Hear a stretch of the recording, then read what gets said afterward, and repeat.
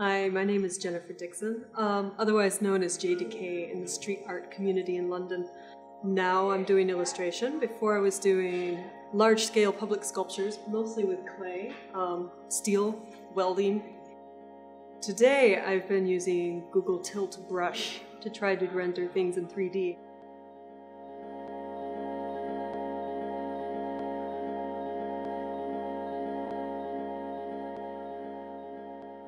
As an artist, it's interesting to approach it and work with it and try to come up with something that works, because my own original techniques didn't work.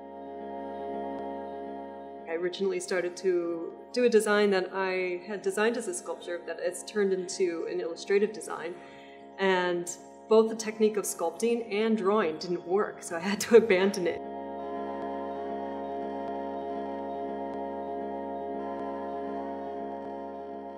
But it is its own beast, its own medium. So working with a different medium, something I'm not used to, is forcing me to think about how else I can work.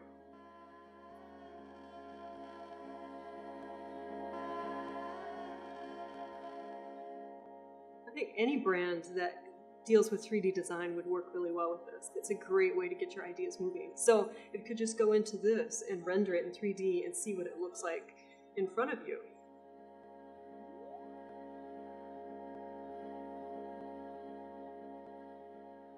It's probably good I don't have regular access to this software, because I'd probably be lost in it every day until I sorted out how to work with it perfectly.